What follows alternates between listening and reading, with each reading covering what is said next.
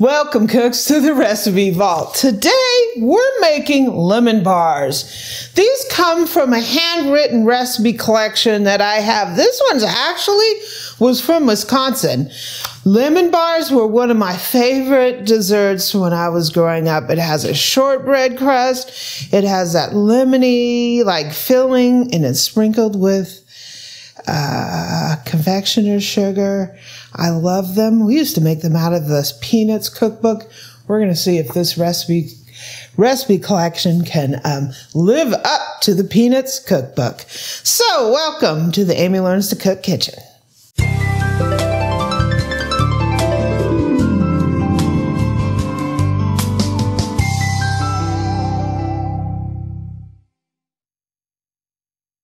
So my mom would make us Lucy's lemon squares when I was a kid. It came out of the Peanuts cookbook from the 70s. I actually bought a copy of that off of eBay, and I tried it, and they were pretty good. I am trying to perfect the lemon bars recipe. So we are working out of our handwritten recipe collection today. We are using this. I will put it up on the website, a link to this recipe. We're going to test this out and see if our recipe vault can give us really good lemon squares, right? So right here I have two sticks of butter, a cup of butter. I have 2 cups of flour.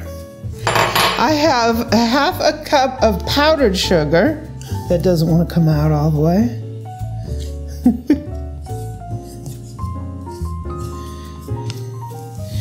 And we have some salt. And this is how simple the crust is. So we're going to go ahead and mix this up.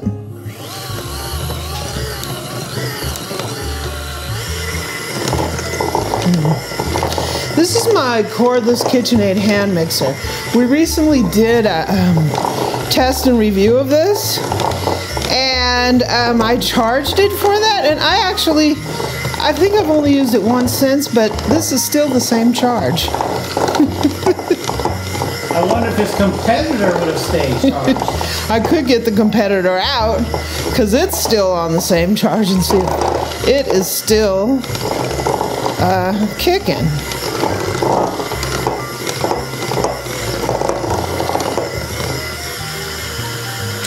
Okay, I don't want to fling that all over myself. So you don't want to overwork this. You could just use one of those pastry blenders. I'll put a link down below to one of those. But you just want it sort of like this crumbly. So what I did is I took some of this straight olive oil spray, and I sprayed this, and I put a big sheet pan size parchment paper in here. That oil will make it stick. I don't think I really need to oil this because there's so much butter in this. What do you think, Eric? It doesn't say that I have to. Oh. What the heck? You're using the parchment paper as a sling? Yeah, and so it'll make it easier for me to get it out. So we're just going to get our... what's funny is it doesn't really say, the recipe doesn't really say what kind of pan to use. It actually says use a sheet pan, which I've never seen these made in a sheet pan before. So I'm making it in this. So we're just going, this is actually our crust. The butter's going to melt and bring this crust together. So we just want to even it out and pat it down like this. So are you saying if the filling doesn't fill us up, we'll have to make another batch of filling? And if we have too much filling, then we'll have to find alternative uses for the filling? Like eating it? Like a spoon, maybe? I think I just want to take this cup, because number one, it's getting all over my hands. And this will help even it out. Okay. So I'm going to put this in the oven for about 15 minutes. We're going to blind bake it, if you will. And then I'll let it cool for maybe 5 minutes to get the heat off of it. And then we'll make the filling. Okay, so here's our crust. It baked for 15 minutes. I don't know if it could have baked a little longer. We'll see, right? So let's make the filling. Okay, so we're going to make our filling now in here. It says 4 beaten eggs. So we have that here. 4 beaten eggs. Some flour. We have 2 cups of sugar. Woo! And it says 4 tablespoons of real lemon, like the bottled lemon juice. I'm not using that. We made this fresh lemon. We actually did this in the Kenwood. 2, 3, 4. I want a little extra. Me too. Let's go ahead and mix this up.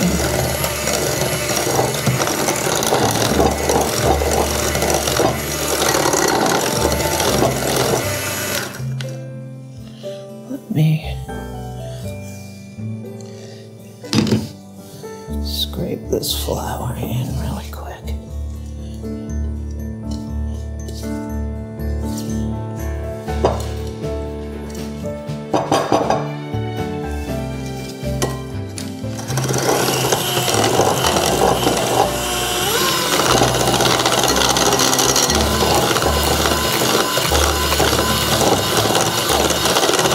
Okay, so we have our mixture here. We're going to go ahead and put the mixture in here. Ooh. Ah.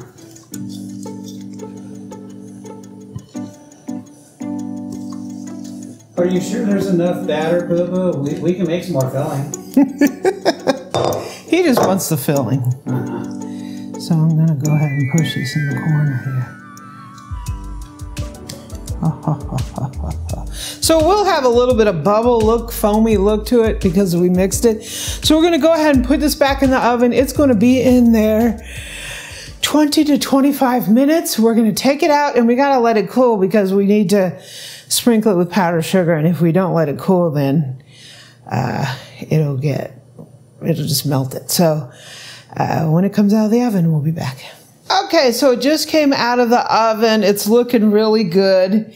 Even if it'll get kind of crackly on the top as it cools, we will be sprinkling this with powdered sugar, and powdered sugar covers all sins, right? So we're going to go ahead and let this cool, and then we'll lift it out of here, and we'll proceed with the tasting, right? We'll be back. Okay, so here are the lemon bars.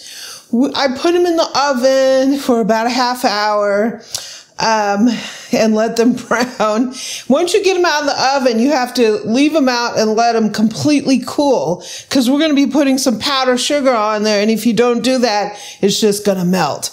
So while this was in the oven, we were out sitting outside for maybe 2 or 3 hours.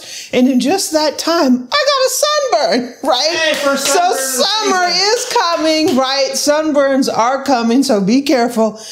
I guess it's from being inside the winter so much, and then the first time out, right? Boom, 3 hours in the sun. Punxsutawney Phil was right. Sunburns came 6 weeks early for you? Yeah. So, one piece of advice I can give you for these lemon bars is make sure you're using really high quality parchment paper. Because I've had this experience in the past where I buy these big sheets that cover sheet pan of pre-cut parchment paper. I get it from my restaurant supply, and it has this coulion or something on it that's supposed to be like a silicone or something, but they're great for everyday use. But when you're doing something like this with a baked good, if you use that cheap, inexpensive parchment, it will get stuck to the side and you will never get it off, right? You will have paper stuck to the side. This is King Arthur parchment paper. I'll leave a link down here. It has it's sprayed with silicone, and I've never had a problem with this kind of parchment paper over my restaurant supply parchment paper. This comes in this sheet pan, half sheet pan size. So get this, it works a lot better for baking. So I'm just going to take this and This covers all cracks and crevices on here and makes it look oh so beautiful. If you put some powdered sugar over that. And here we go. So I'm going to cut it this way. 1, 2, 3, 4.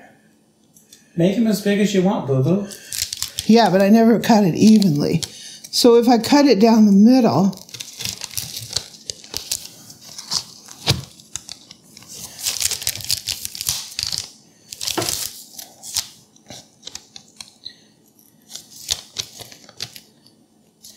if I cut this in thirds,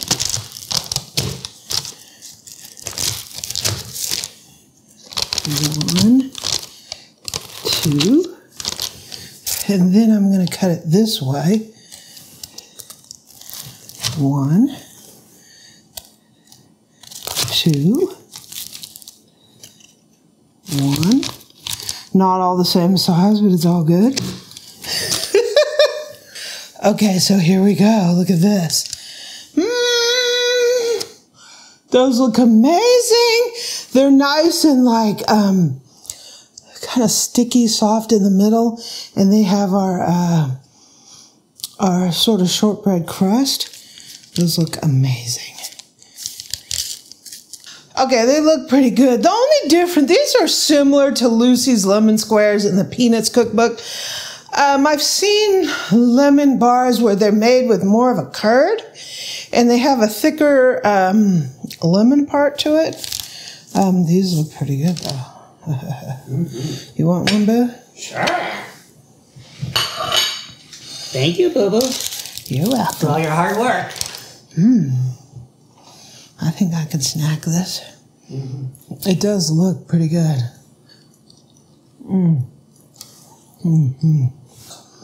I got news for you, Boo. Tastes lemony. These are really good. I'm going to powder sugar all over them. They're really, really puckery, lemon tasting. The crust is really nice. These are delicious. I'm going to get it all over me. Got powder sugar down my throat. Thank you, Recipe Vault. The recipe will be up on my website. Delicious. I can't say that I'm going back outside because look at this, but I am going to enjoy my lemon bar. Thanks for joining us.